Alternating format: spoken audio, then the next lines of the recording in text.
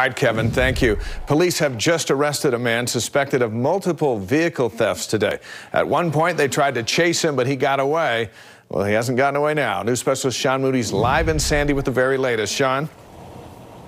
Hey there, Dave. We just got word of that arrest just in the past 10 minutes or so ago. A lot of the search earlier today was focused here in the Carnation Drive area. Neighbors here told me there were police going yard to yard looking for this man. We've just learned now they've made that arrest. That man's accused of stealing 2 cars and attempting to steal a 3rd. Police say this all started around 9:30 this morning in Holiday. Somebody had gone into a daycare to drop off their child. When they came back out, their car was gone. Police said they were able to find it using a location feature on that car, but the suspect wouldn't stop. They said conditions wouldn't allow for a pursuit there.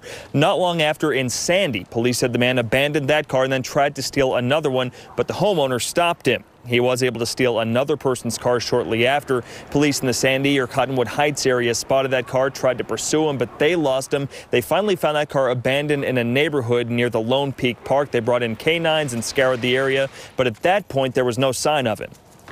It's a big deal, and it's really causes us concern of why he was willing to go through such efforts to get away from us. The pursuit, I don't know the length of it, but anytime we have a pursuit, we're always putting everybody's lives at risk, including the suspects. So we want to make sure we alleviate those as much as we can and try to apprehend them some other way.